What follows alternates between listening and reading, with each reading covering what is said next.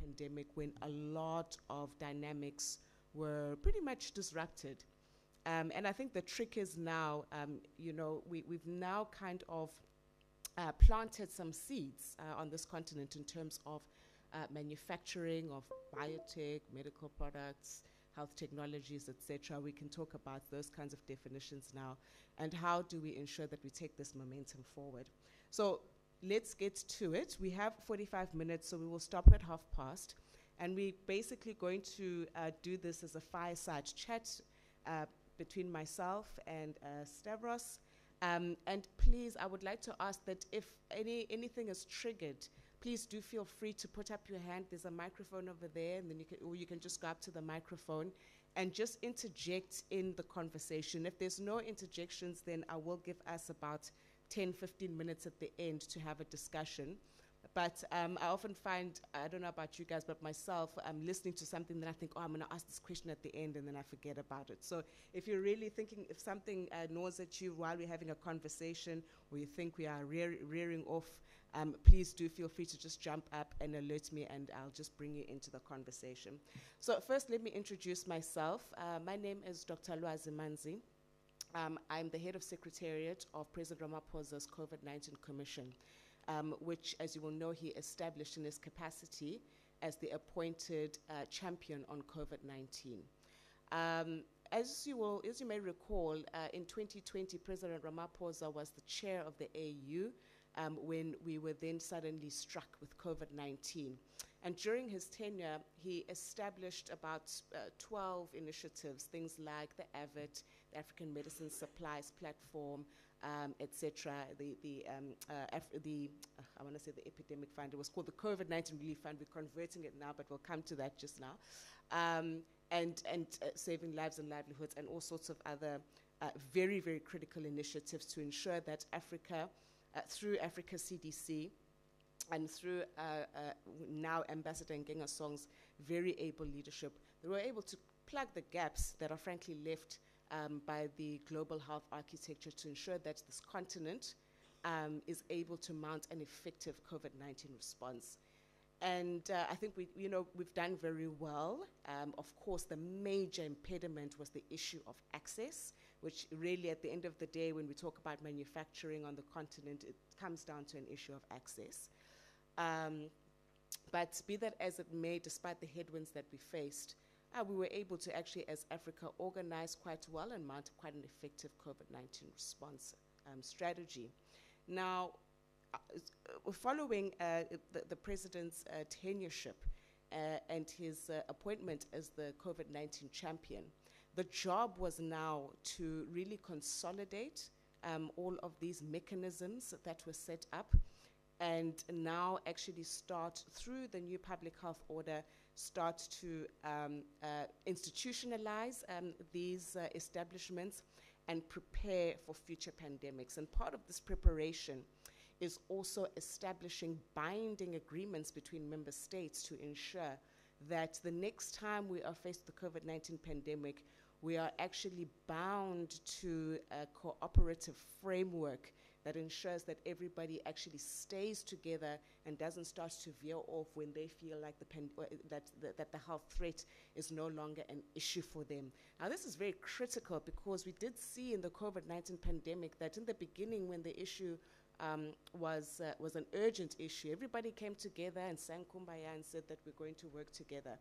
But when it came down to the crunch, sovereign interests triumphed, and this then actually brought us to this access crunch that we experienced on this continent. We called it vaccine apartheid, or we called it all sorts of things.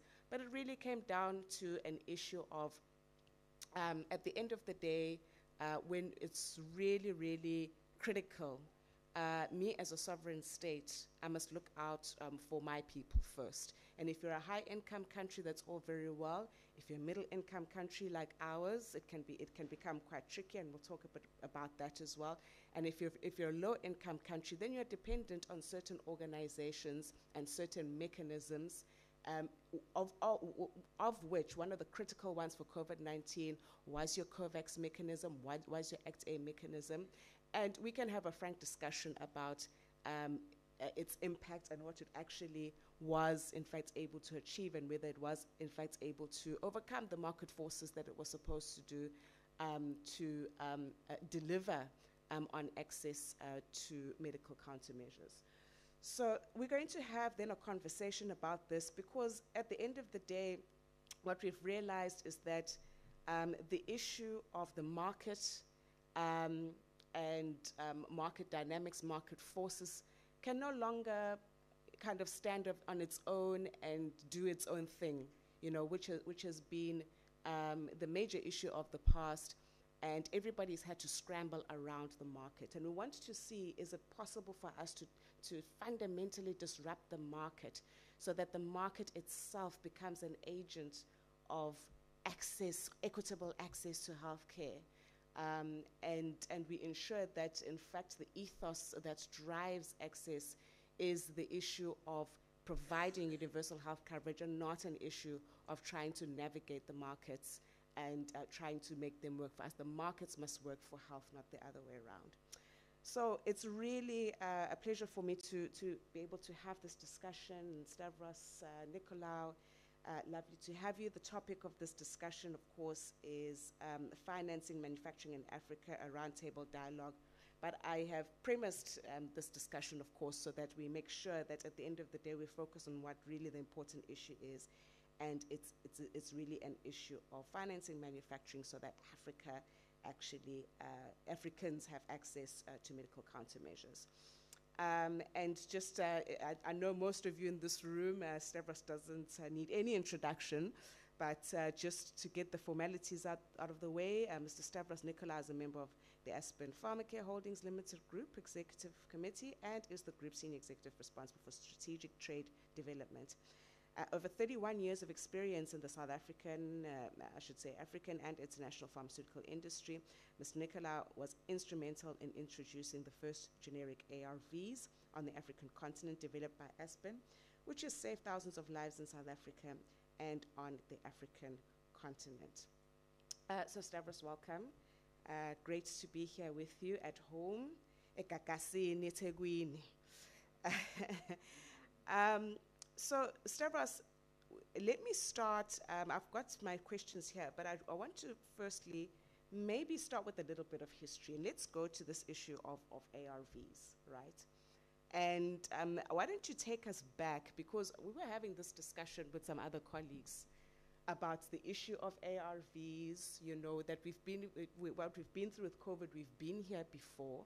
So what happened? Why didn't we learn? But maybe if you can just take us back to where we started with ARVs, what needed to happen, what kind of policies we needed to introduce to the world to drive the prices down, what it took for us to actually have access, you know, the modalities of the medication itself, the market dynamics that had to be overcome, and you know, how did we get to the point where we are today as South Africa, where we are the largest providers of ARVs. So I think if you can give us 5 minutes, and what I'd like you to do in those 5 minutes as you're telling us the story, is I want you to start picking out the elements from COVID-19, you know, that was kind of like history repeating itself, so that we can actually really start to learn lessons and move forward and see what it's going to actually take to really disrupt the situation.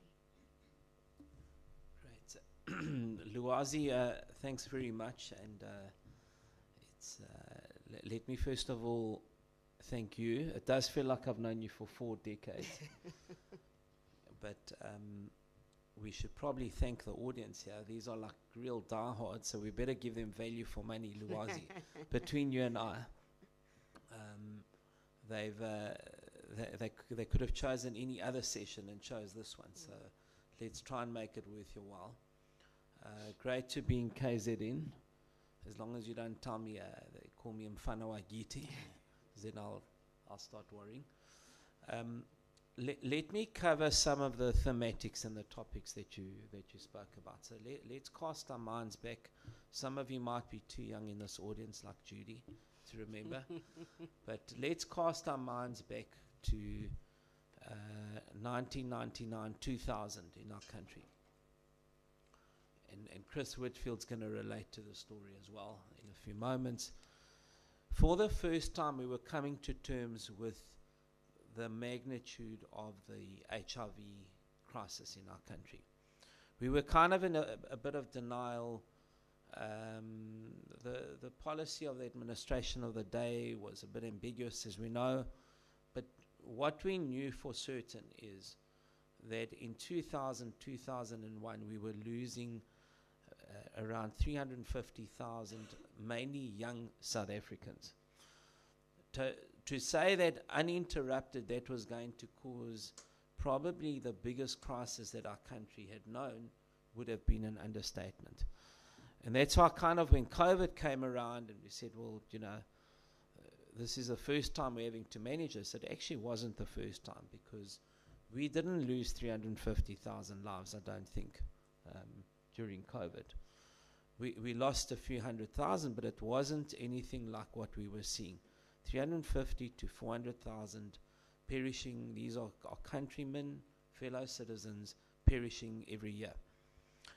And as I said, unarrested, this would have significantly impacted the economic backbone of the country, the future of the country, because you lose your young people, you lose your young talent, you don't have a future, unfortunately. So we started understanding the magnitude of what we were facing. So the next thing was, well, how do you start managing this situation? Because you've got an administration that was a little ambiguous on its policy, and the antiretrovirals in those days, so those of you who are young enough like me will remember, first line triple cocktail was lamivudine, stavudine, and nevirapine, or later on efavirenz came about. And in the US, you would pay up to $10,000 per patient per year. Okay. Now, how on earth are you going to make this accessible in South Africa at those price tags? Not possible. A lot of heated debates, a lot of social activism. Many new NGOs came to the fore, and all sorts of proposals were put on the table. And I'm going to edge towards the first lesson. One of the proposals was, to hell with patents, let's just abrogate the patents and let's breach them and just do our own thing. Okay. Another proposal was, let's invoke Article 31E and F of TRIPS, and let's go ahead and compulsory license. Okay, in Thailand, we're looking at doing the same thing. So this became a very heated and an emotional debate, because you had people dying on the one hand, you had an administration that was ambiguous with its HIV policy, and then you had a whole lot of people weighing in on IP issues, and kind of like all of us were saying, well, who cares about anything? It's all about saving lives. Saving lives means you've got to get the price tag down to an affordable level. So what did we do? We sat around the table, as in those days voluntary licenses didn't exist, sat around a table, and said, how do we as South Africans solve this problem? We're very good when our backs are against the wall at sitting down and finding solutions. We had done it, whether it was in CODESA, a decade before that, wherever it was. South Africans are generally very good at sitting down and finding common solutions. And that's what we did. It involved some clandestine meetings, because there was a health minister that, she's deceased now, of course, and may she rest in peace. But if she had even heard that we were having discussions with her officials, all hell would have broken loose. So anyway, government, multinational R&D companies, ourselves, patient groupings, with a little weight and leaning from the Competition Commission. We should never underestimate them, right? We got it right to issue voluntary licenses. Now, voluntary licenses meant that the patent holder would license to us, the licensee, under certain terms, and in return, we would make these medicines accessible and affordable to the population. So the prices went down from the 10,000, it was anything between $8,000 and $10,000 per patient per year, got it down to $180 per patient per year. That went on to save many hundreds of thousands of lives in our country and on the continent. Okay, so what are the takeout lessons here? Okay. Lesson number one is, when you're in a public health crisis, quite frankly, you don't have the time, the luxury of time, to sit and debate whether you're going for IP waivers or you're going for this or that. You just don't have the luxury of time. Rather sit around a table, the multinationals. Now, the most significant sit-down was actually with Gilead Sciences, and Chris is here representing Gilead Sciences, because they had the magic bullet called tenofovir. And we graduated from the first agreement with was Bristol Myers Squibb. So these are all lessons that have been learned. Bristol Myers Squibb would not give a voluntary license, but they said, we will give you immunity of suit. Okay, so this is BMS, Princeton. We'll give you immunity of suit. You've got to develop your own product. We graduated from immunity of suit to voluntary license to then, when we signed with Gilead, it was a voluntary license, manufacture, distribution, and technology transfer agreement. Okay, so that's what happened.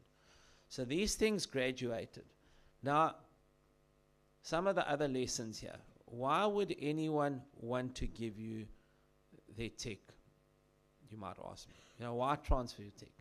Okay. And by the way, the royalties were very low, and Gilead later waived the royalties altogether, incidentally.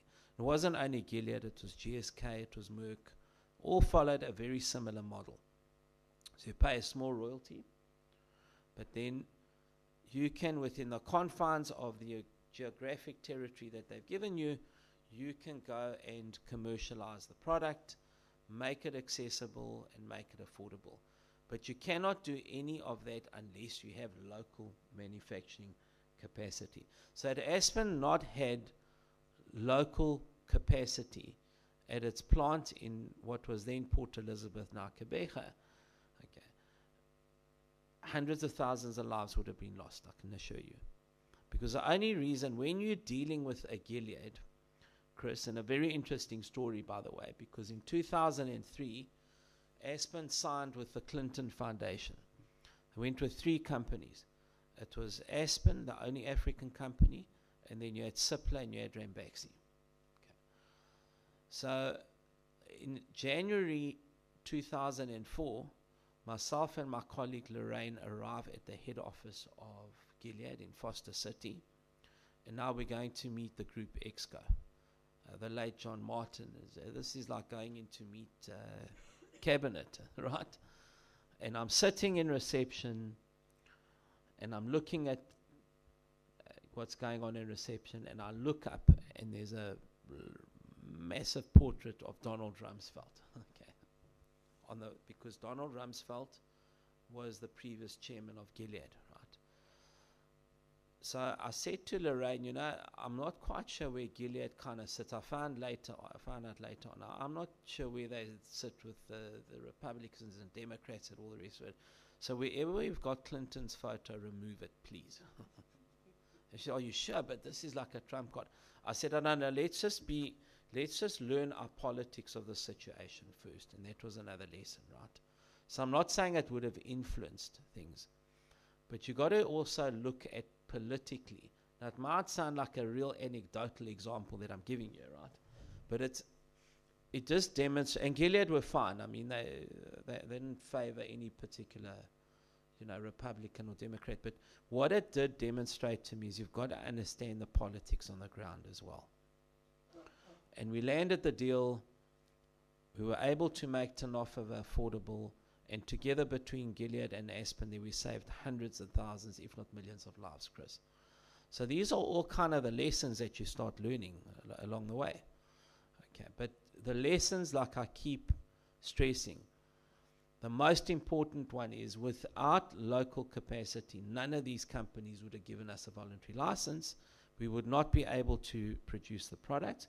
We would not be able to bring the prices down to $180. Now, let me go back to what I was saying earlier. Why would a multinational R&D based company who earns their future revenue from a pipeline of innovative products want to give a product for a meager royalty to a company in South Africa or on the African continent for that matter? Okay, the answer is very simple. Multinational companies, through their innovation model, their R&D model, the pipeline that comes, so they earn their future revenue to offset what they've spent on R&D. They set a floor price, a global floor price. Okay. They're not going to move below that floor price. So even today, if we're looking at whatever it is, biologics for oncology, they're not going to shift materially below that, right?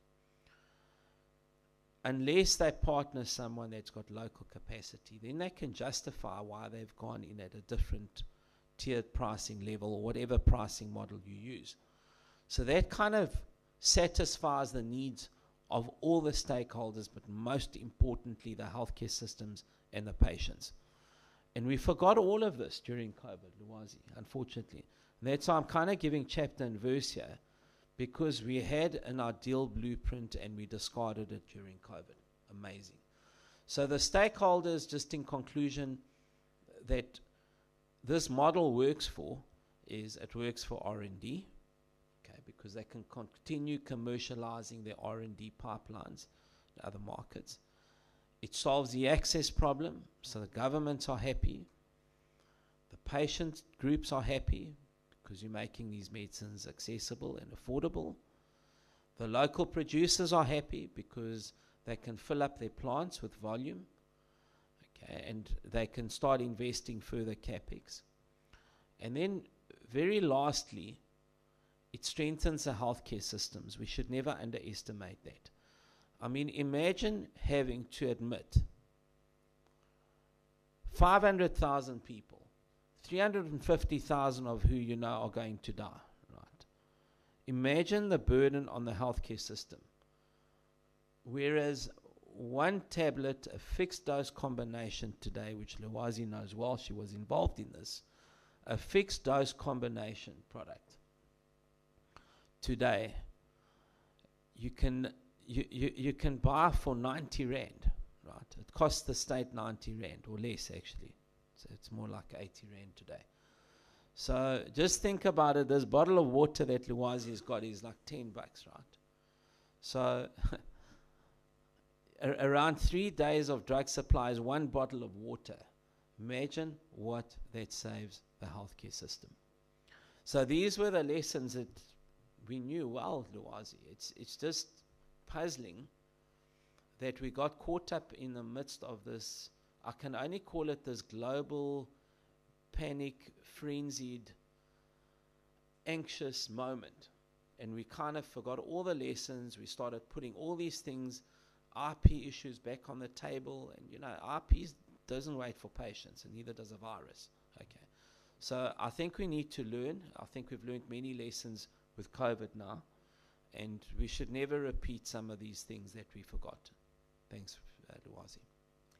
Yeah, thanks very much, Stavros. You've done exactly what I was hoping you would do, and that is to highlight some of the issues that actually caused some issues in our current COVID-19 response, and the speed and the impact of the response.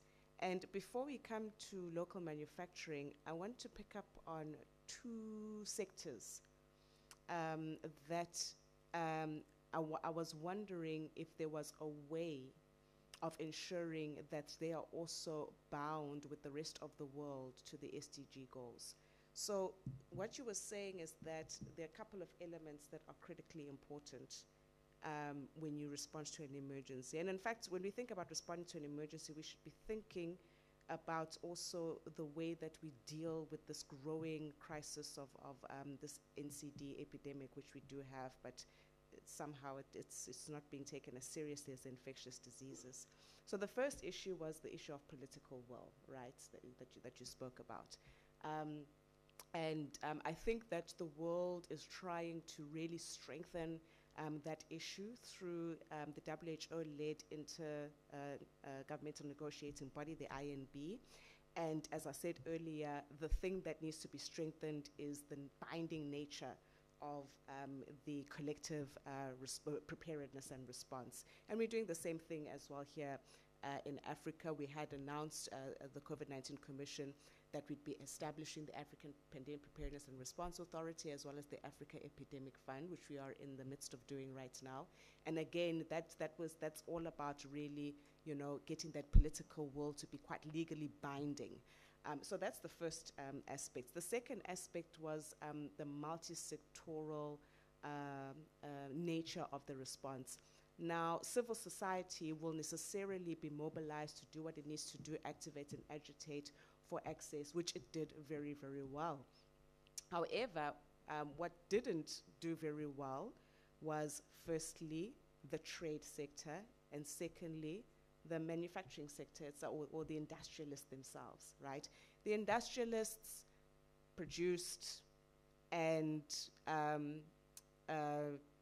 allowed or just continued to allow the markets to dictate, what was going to be happening to the pricing and where, in fact, the countermeasures were going to go. The World Trade Organization and the trade sector essentially, when they were faced with an opportunity to introduce reforms or to invoke, some of the clauses that were going to allow us to trade ideas, I'm just using general terms, the process was essentially filibustered and delayed to the extent that by the time we got the first part, we got over the line of the first part, which is the vaccines waiver, it started to lose relevance because now, there were voluntary license agreements, there's actually vaccines flowing through donations, etc., and the manufacturers have been able to now, catch up and actually increase their production. Now, my question to you is, how do we, similarly like we're doing in the political sphere, where we are strengthening the cooperative response, legally, how do we ensure that the World Trade Organization and industry actually also become signatories, of these arrangements, and in particular appreciate the fact that the very same, particularly the World Trade Organization, the very same member states that are signatories to the SDGs, that are members of the UN, etc., do not see themselves or do not see the issues as separate, but rather as part of a critical ecosystem for future health security. Great. Lwazi, thanks. I think that's a multitude of questions. So let me just try and probably give sort of one consolidated response. And there are a couple of thematics that lead to this response. I think the first thing is, of course, we've got to realize when we're in the midst of a pandemic, usually your most effective tool that you've got to fight any pandemic is a vaccine.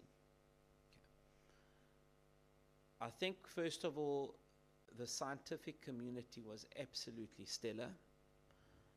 The fact that we were able to get a vaccine out in 321 days, there or thereabouts, is a significant human feat, unmatched almost.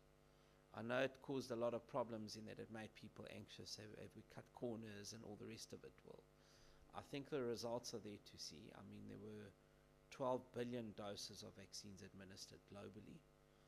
And we can see that the population of the world hasn't shrunk by 80%, as suggested by some people, right? So I think we've got to recognize the excellence of the scientific community, including that same scientific community in our country and what they achieved. So let me get that off my chest, because people say, how did you fare in South Africa? Well, let me just give you 5 headlines, and then I'm going to go back to the WTO.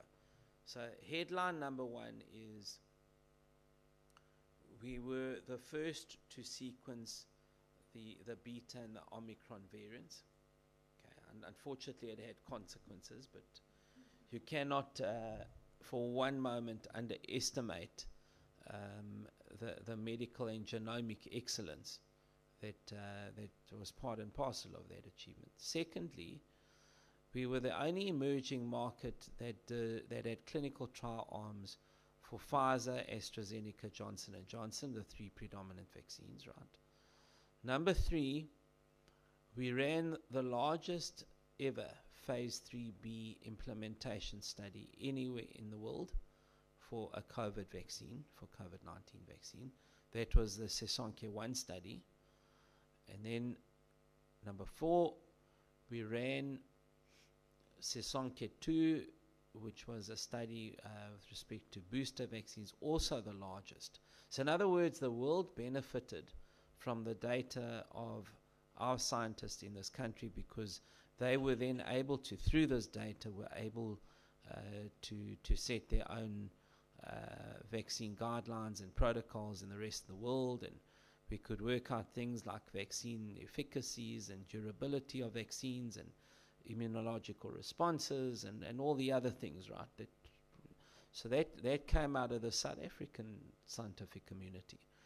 And then we were the first country in the southern hemisphere and on the African continent.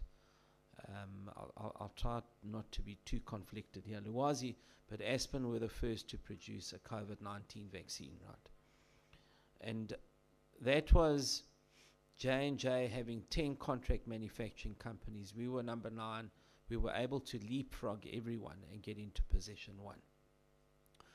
Okay, so that talks a bit to your question as well around responsiveness. But let me go to the cardinal question. I mean, how do you manage a WTO dynamic next time around? Okay. My view is that if you, and I know that's why you asked the question, if you've got a model, a blueprint that's worked previously, I'm not sure that, and I'm not saying that WTO is irrelevant when it comes to public health issues, because there are, there is legislation and there is a TRIPS agreement and all of that, and South Africa are signatories to that. We understand that. But, try and tell a person who sent you a WhatsApp message, like the late Jabu Mabuza, who many of you in this room know, and he sent me a message, and he said to me, Stabby, my brother, I've lost my brother to COVID, and I'm really worried that if I get it, I might go the same way. Now, you tell the late Jabu or his family about WTO and waivers and see what response you're going to get, right? So we need to get practical and real about what is possible. And we've got this blueprint. We need to just keep using it. Now let me drift into another area, Luwazi, that you raised, and that is the area of non-communicable diseases, grossly understated and underestimated on the continent. More Africans lost their lives to diabetes mellitus than did to COVID. Okay, it's a fact. Now, if during a once-in-a-lifetime pandemic you tell me something else cost more lives, then what on earth are we doing? Okay, we've got to start addressing in an aggressive fashion NCDs. Now, what are the primary NCDs here we need to be addressing? There's a rising tide of diabetes, a rising tide of cancers, all types of cancers.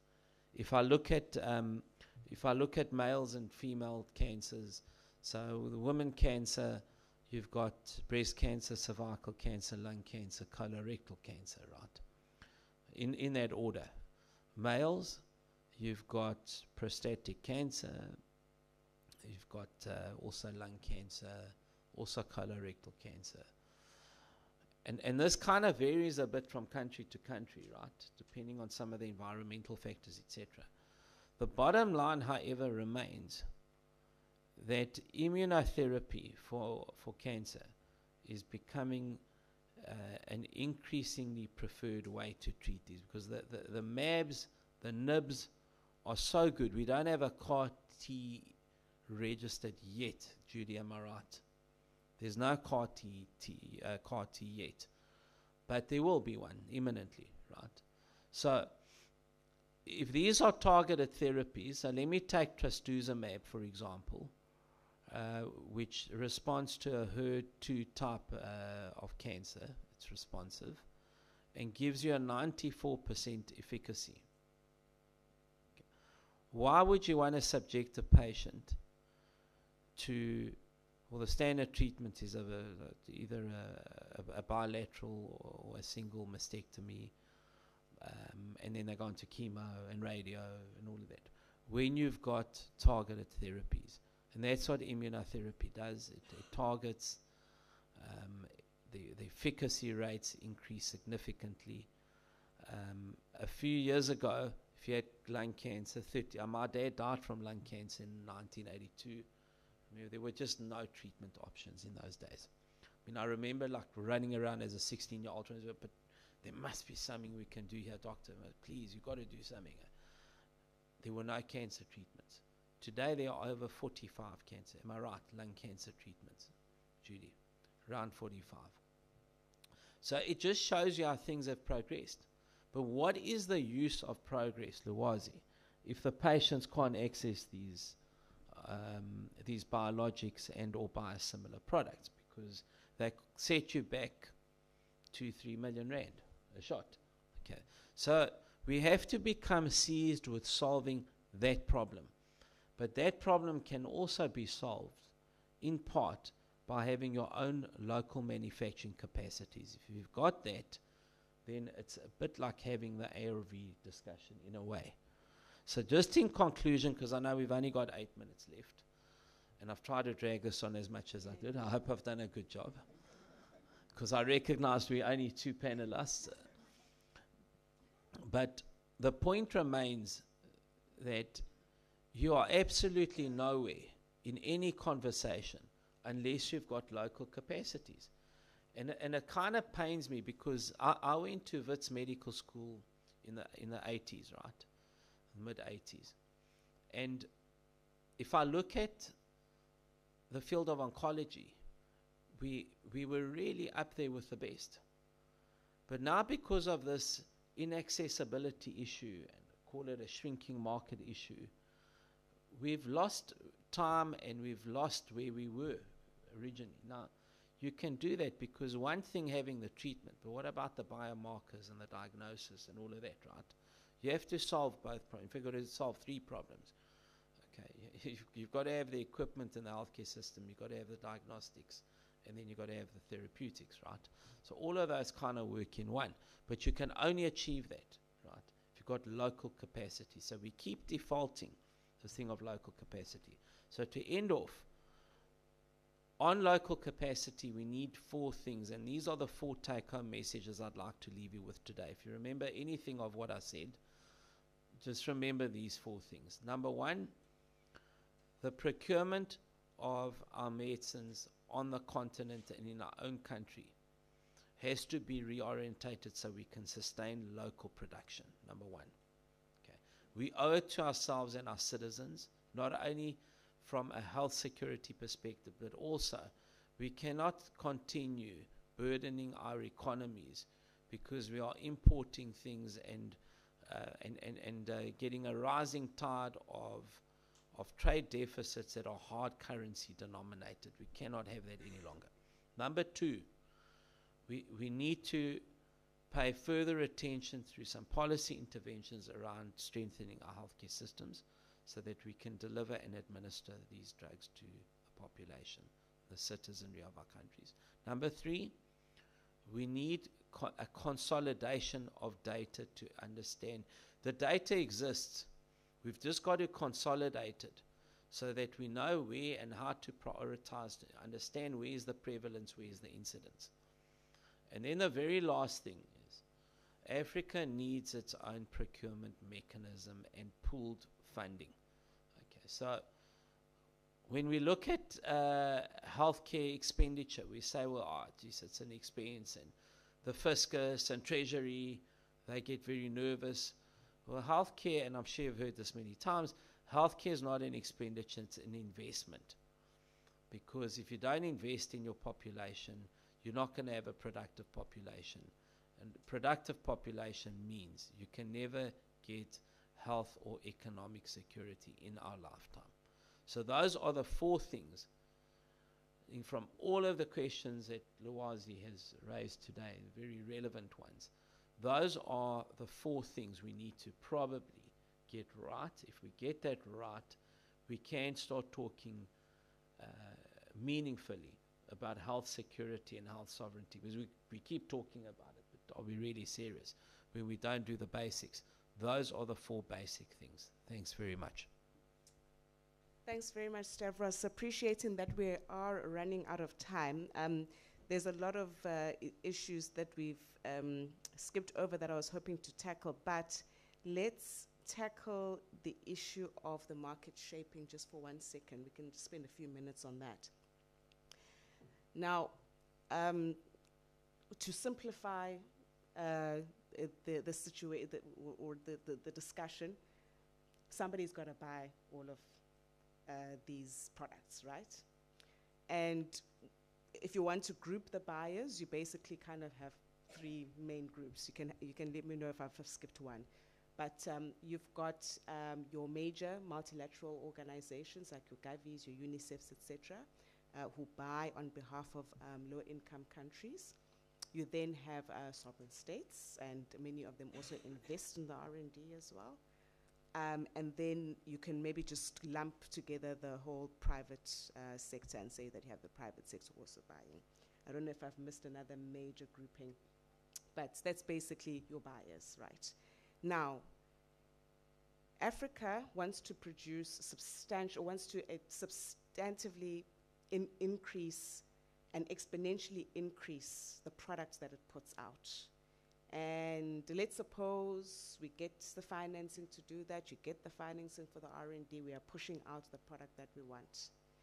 Now, these entities that are buying, each of them would need to have a different approach to actually becoming themselves an enabler of African manufacturing. You would need to actually carve out a corridor of, or a special dispensation to do this. You cannot do it using the current, market models that exist.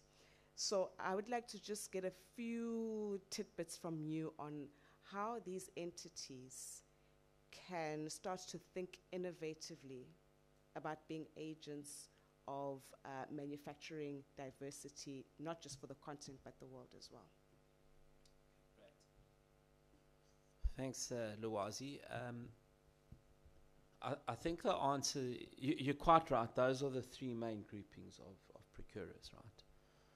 And if those procurers are not going to buy locally and sustain local production, you're going to be right back to square one where you were in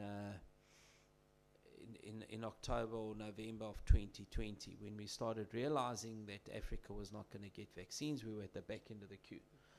So we can talk and say a lot about reducing our 99% import burden. Currently, we import 99% of vaccines on the continent. We can say we want to reduce that down to importing only 40% by 2040. But that's kind of wishful thinking, unless there's a commitment to buy from African producers for Africa, right? So I find it, quite frankly, a little offensive that people are saying to our own people here, people outside of the continent are saying, listen, we're prepared to help you, but buy vaccines from outside the continent. Is it like kind of saying almost we don't trust you with your own vaccines on the continent? That's kind of the sense I get. I'm sorry, it's a bit offensive. I'm sorry to say that. So either the multilateral procurement agencies and or entities, either they are going to reorientate their procurement mechanism, or my fourth point that I made earlier, we must set up our own procurement as a continent. Okay. But charity has to start at home.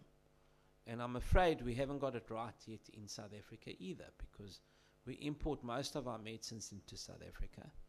And I look at the antiretroviral tender, which was awarded 6 weeks ago. Okay, now, there's an imported product that is 7 rand a pack more expensive, but yet Adcock Ingram, a local producer, got 0 on the tender.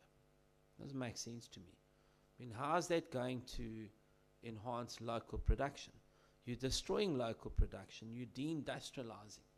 So I'm afraid charity has to start at home here as well. So, Luwazi, in conclusion, on what needs to be done, right?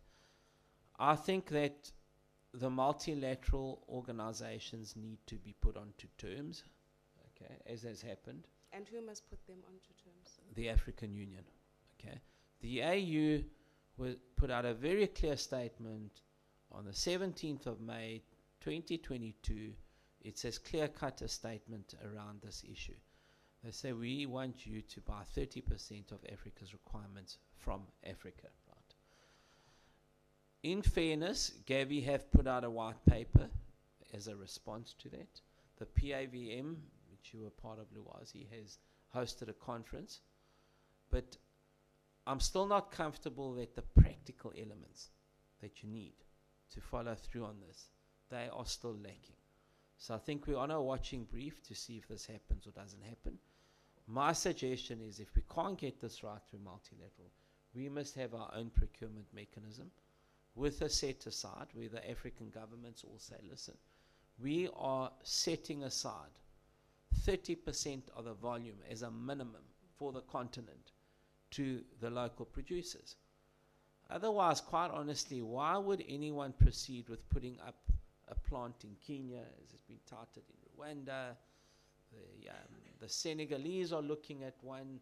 Why put it up if in 2 years' time you're going to shut it down and retrench 1,000 people in the process? People are not yo-yos where you kind of switch them on and off. You know, you train up people, then you lose them. Okay, it can't. And can I tell you the saddest, the most tragic thing for me, guys, colleagues, is not only do we shut down facilities, but every one of us here, somehow academically, sits and agitates that we've got to have better skilled scientists, healthcare workers coming out of our institutions, right? So we go and we skill all these people, PhDs and masters and all sorts of things, double PhDs. And guess what? They'll end up working in the States or in Europe or somewhere else because we don't sustain the capacities here for them to stay in our country. So why train them in the first place? It's a tragedy. So this has to end. The answer is either procurement agencies, Luwazi, put a set aside, they designate a fixed volume for every single procurement transaction that takes place, whether it's a tender or otherwise, okay? And if they cannot do it, we must set up our own procurement mechanism with our own funding, and we must ensure that we sustain the capacity on the continent. If we don't, next pandemic, we will be at the back end of the queue again, because you started off the session, and I'm going to end off the session by saying that when COVID broke out in January and February 2020, we all came together and said we must stand together in solidarity and help each other, right? Well, guess what? It was like Hunger Games. Do any of you watch Hunger Games? Where it's every man or woman for himself. You don't, in fact, you have to kill the person next to you to survive. And I'm afraid I'm going to be as callous enough to say that's how it felt for me as an African. Sitting on the African continent, that's what I felt. I felt that I was playing a game of Hunger Games, and my phone was full every single day with people saying, Stav, like the late Jabu Mabuza, please get me a vaccine. And all those people die. They could have been saved. We cannot ever have a rerun of Hunger Games, ever, ever again. And the only way we can prevent it is we've got to take charge and control of our own procurement. And if we do that, we will ensure our own future. We cannot depend on others for our own future. Thanks very much, Lwazi.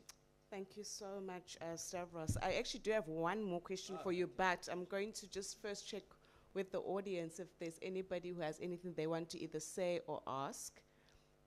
Yes, ma'am. Yeah, please go to the mic because I think the colleagues at the back won't hear. While she's going there, Stavros, she'll ask a question. And I just want to ask you, Stavros, the issue of volume and premium, right, is going to be a big issue for us for the next probably 5 to 10 years. And could you please give us your insights about how, particularly if we were to set up a pooled procurement mechanism, well, we have actually, but we need to kind of formalize it and all of that, and set it up and institutionalize it, but how we're going to accommodate the issue of volume and premium, both as issues separately and also as issues together. Ma'am, please introduce yourself first and then ask a question. So my name is Faith Mangwanya and I work for GIZ SADC. We're based in Botswana. And the technical team lead for the antiretroviral value chain. And it's a project that's looking to promote industrialization of the pharmaceutical sector, particularly looking at ARVs. So when you spoke a lot about ARVs, my ears popped up because that's something that I do every day. So when you spoke about pool procurement, I know SADC Secretariat is trying to coordinate the SADC pooled procurement. And one of the biggest challenges is at least government buy-in. I know you're saying we should have the AU coming in, but the local governments themselves, they have a facility to do pool procurement and give preference to local manufacturers, but it's sort of something that's been dead in the water, that has been spoken about for several years. Countries have signed, but there's no buy-in. Then you spoke again about building local capacity. So in our project, because of the COVID pandemic, we started giving out grants, a form of blended financing, to local companies to produce commodities for COVID-19 in the SADC region. And I can tell you right now that some of the companies have stopped producing because the local government isn't buying, even though there is local premium and price preference for local manufacturers. But even still, the governments are just preferring international manufacturers. So then my question becomes, is it really about the industry, or are we not really putting our governments to task and asking them, hey, why aren't you buying? Because I can tell you with my own experience and own eyes, the private sector wants to participate. They are willing to invest. International companies are willing to invest into the region, but the truth of the matter is our governments are not buying. And until we change that and start holding our governments to task, I don't see the pharmaceutical sector growing at all. We'll be here in 2040 saying we have the industry, but there's nobody buying, because that's the truth. Then the second question I have is about raw materials. So you spoke a lot about building capacity, but if you look, for example, at the ARV value chain, all the active pharmaceutical ingredients, which is 80% of the cost, are coming from India or China. So how then do we local producers compete when all the primary raw materials are coming from China? And how can we then compete with those multinationals when multilateral companies, organizations like Global Fund will tell you, we want to only buy cheapest first, not because it's manufactured in Africa. So how are we going to produce the most economic product when all our raw materials are coming from the same companies that we are competing to bid against for a global fund tender? I think those, I don't know, those are my two questions. Thank you. Thanks very much. Okay, so I'm going to let Stavros answer. I also have an answer for you as well from the political side of things, and then we'll take your question, and yours will be the last one. Okay, Luwazi, I'm going to let you handle the political question, as you said, right? So your question, Luwazi, actually segued into the lady's two questions, right? And this thing of charity starting at home, as I said, let me explain a little more what that means. Interestingly, I remember having a 2-hour discussion with President Festus Mackay on this, your former president, right? Who happened to be one of the HIV champions as well, you might know. And there isn't a president who you don't speak to that buys into this. But then what is the problem below that? Why are we still failing to implement this? And I'll tell you what the failure is. The failure is that you've got Treasury, the Fiscus, who are saying we are going to, in the South African instance, we are going to allocate 260 billion rand for healthcare. Okay. Now that's a shrinking budget. It might have been 250 last time, Luwazi, when you were there. But you might say it's gone up 10, but it hasn't. In real terms, it's shrunk, right? Okay. So the health ministers are going to say, and particularly the director generals of health, or the permanent secretaries in your case, are going to say, but we've got a finite amount, and I've got to make sure I can stretch that rand as far as I can. Okay. Then you've got the trade and industry department. And the trade is that, well, we've got to industrialize this economy, right? And health will say, fine, we'll buy everything locally, but if there's a premium, Mr. or Mrs. DTI, you must pick up the cost. So you get caught in this keeps falling through the cracks. Every year it keeps falling through the cracks, right? So, and I can tell you that I've watched this movie 100 times, and that's the single biggest failing, that you cannot get alignment between 4 ministries in government. And the 4 ministries are health, trade, industry, and competition. In some countries it's called economy, treasury, and science and technology. And they all, I've watched it on the continent, except for in Egypt. They all work in silos, and you never get it right. Okay. Now, what should logic prevail? Logic should prevail the following. Let's say you're procuring ARVs, right? You're trying to stretch that pooler, right? But let's analyze that for a moment. Let's say you can pay 1 pooler less per pack of antiretroviral, and you're buying 10 million packs. So you can argue you've saved 10 million pooler by importing the product. So everyone will pat themselves as a good decision, right?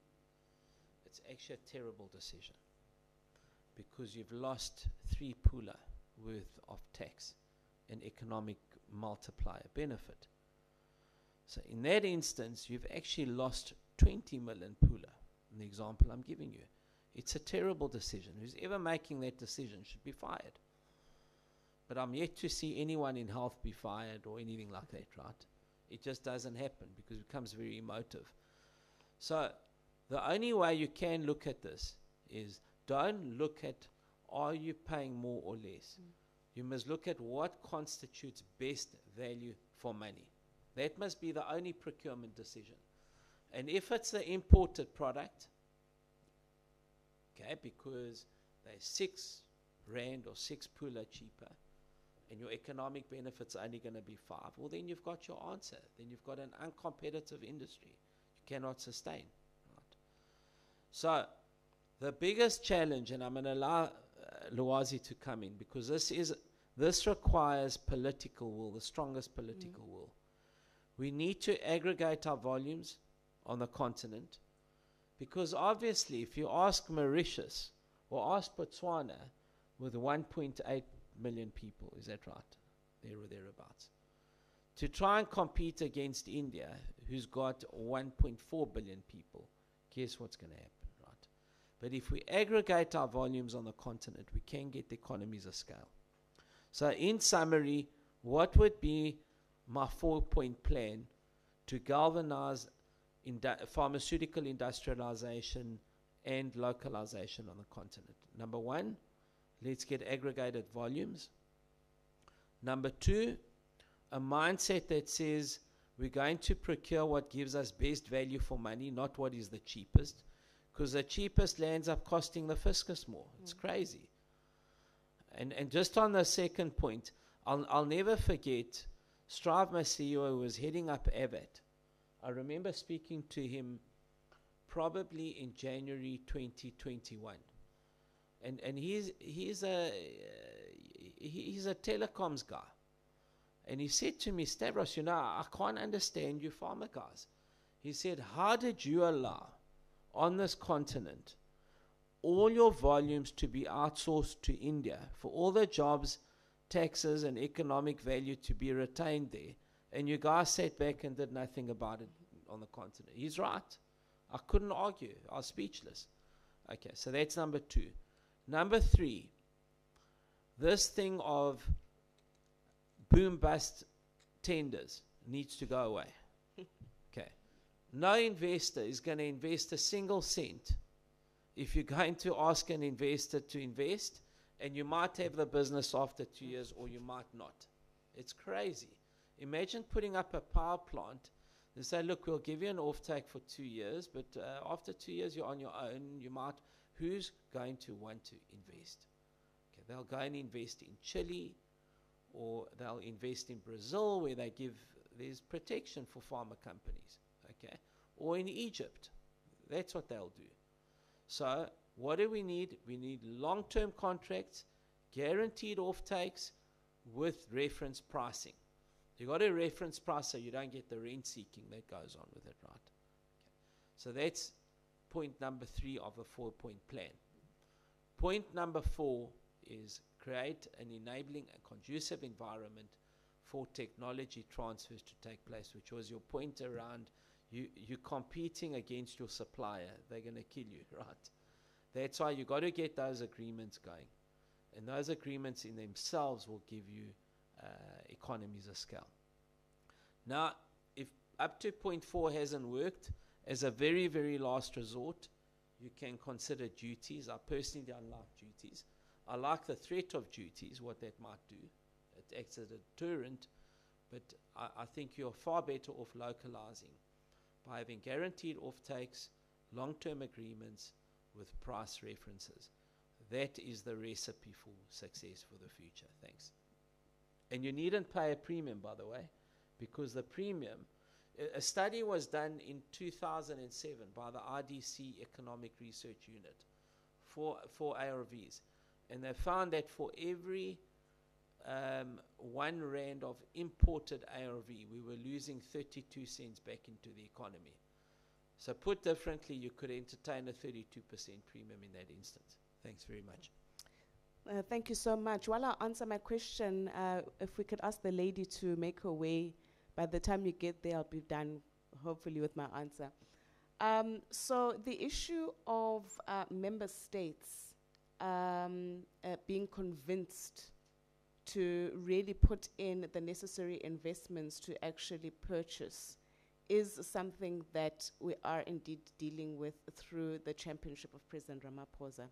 So I'll just tell you, because it was something that was publicly announced before, but we are now awaiting the decisions of the media coordinating meeting, that indeed President Ramaphosa did table a recommendation that there be some kind of a dispensation. What that will look like, we'll unpack some more, but there does need to be some kind of dispensation where we do say that collectively as a continent, when we've aggregated our volumes, all the things that Stavros has spoken about, that in fact we will be preferentially procuring from African producers. So that's the first aspect. The second aspect is that we will need to commit to the low volumes and the premium, Because a lot of the time people come back and they say, oh, but the volumes are too low. Even if they're happy to pay the price, the volumes are too low. We might as well order from people who are going to actually be able to meet the volumes. But we must actually commit to these low volumes. So that means carving out a special dispensation as well. But critically, the reason why putting these recommendations through the president direct to the heads of state as opposed to working through the muddle of AU policy organs is that the decision gets made by heads of state, right? And that is the critical strategic element, because exactly as Stavros was saying, it is about bringing together the various departments and the various ministers and saying that this decision has been actually taken by the heads of state. You must now implement it without question. You must find a way of implementing it. Now, that is something that we are battling through. In fact, we were relaying to President Ramaphosa at the last COVID-19 Commission that one of the problems we're having is that you, heads of state, take wise decisions at the heads of state level. You table these things, you make a decision, but then the ministers don't follow through. So we need to actually find a mechanism to ensure that the ministers follow through. And it takes me back to the issue of binding legal agreements. You can have your soft agreements, like your, some of these soft agreements that we have, trade agreements, AFTCA. I mean, those are all fairly soft. They're not binding. So the issue is to actually, once you've decided that you want to have some kind of a pact as a continent, it's really, really important to look at what level these agreements become binding. They become binding on the heads of states and therefore become binding on their cohort, on their cabinet as well, to implement in a coordinated way, because it does actually take the whole of cabinet to implement these kinds of decisions, particularly when it comes to health. So we're working on it. You are quite correct. It is a major, major problem. And then one last element that I just want to bring in is that this is now also where Abuja becomes really, really critical. We've got to invoke Abuja aggressively. We've got to get people to actually pay attention to Abuja, because there's no way that these governments are going to be able to spend unless they actually crank up the percentage of spend into health as well. Then they must find a way to actually replenish their fiscus as well. So Abuja becomes quite critical as well in this regard. Last question, and then I must actually go to the next session. I realize I'm running out of time myself. Thanks very much. Thank you, Doctor, for that platform. Actually, what you just said actually comes up to actually give me the question that I have in a better perspective. I'm Akona Vuma from 870 Pharma. My question, more like actually I'm seeking that you can comment, the both of you, on this issue, because as much as we can have all these policies that are coming, as much as we can have these legally binding agreements and all that, there's still the human factor at the end of the door. And with this human factor comes a question of ethics, because at the end of the day, for this human to comply, what are the measures that will be taken if it is that they do not follow up on the legally binding agreements? Because right now you can see that as South Africa, we're stuck with a situation whereby ministers and other political leaders, they knew that they were supposed to do 1, 2, 3, but in all of these commissions that are finding them guilty and so forth, there's still really no practical punitive measure or any payback system that, okay, they did this wrong, didn't follow this policy, therefore at least there is this measure that can be taken to ensure that whatever wrong that they did, whatever legally binding agreement that they were supposed to have followed but they didn't follow, actually does come to benefit the communities that have been failed by that human being who did not follow suit as far as what was supposed to have been done when it comes to the implementation of these policies. So I just want to get your comment on that part as to, with all of these issues that you've indicated, how do we make the human aspect that is behind it all to actually implement, and if there's no implementation, that there is follow-up and that is practical for the communities to benefit? Thank you. 1 minute, Stavros, please, on accountability. Well, the first thing you can do is you can make Lwazi president. and she'll make sure their regular cabinet reshuffles. So look, I think it's a very complex area for me to sort of answer in a minute. Virtually impossible. The only thing I can say is that when policies are not implemented by government, there are entities like the Auditor General, for example. You know, maybe the AG should be looking at this and saying, but if this is a policy, we did an audit and 90% of the ARVs were imported. So please answer, and whether it's through parliamentary oversight, where you've got to go and, you did that often, Lwazi, where you've got to go and account to Parliament or otherwise. Now, I think we've got to start using those agencies a lot more effective as a citizenry in the country. So I know we've been, I suppose, traumatized is the right word, by things like what was in the Zondo Commission and all the rest of it. So we're like a bit traumatized here. And to a degree, our institutions have been so preoccupied with that very often they don't have the time to look into the bread and butter stuff, like, are we following a localization or implementation policy, which is an express policy of the country. Now, I'll just say one last thing, is that in the current, I mean, there's not a single person in this room that wasn't touched by COVID, economically speaking, not one. And the economic reconstruction and recovery plan of the country places infrastructure and localization at the front and center of economic recovery. Now, if localization is not taking place, 30 seconds.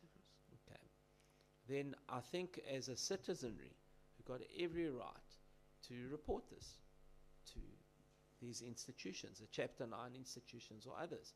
I think that is the only way I think that you're going to make a point here, is if that happens. Otherwise, you're going to get much of the same, guys.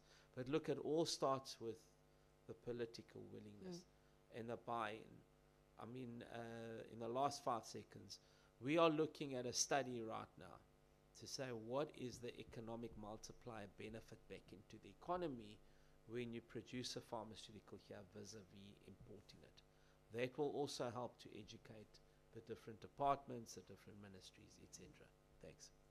Thank you very much. I've been asked to really end the session, and I do need to go into the next session, so I won't be able to answer. But indeed, the issue of accountability frameworks, is very much a whole nother discussion, which you probably should have had a whole session on. So I think we need to actually maybe ask Msomi to find us an opportunity to unpack that. We could maybe do it as a virtual kind of side event, so I think let's park that for that, and we'll discuss that with Dr. Msomi. But thank you very much to the audience. I think I was looking at the faces. You seemed to be incredibly engaged, and we really appreciate this. And I hope that we've had a nice provocative discussion for you to really, consider some of the issues and take them forward in your various constituencies. So with that, I'd like to thank you, and we can move on to the next sessions. Thank you so much, colleagues.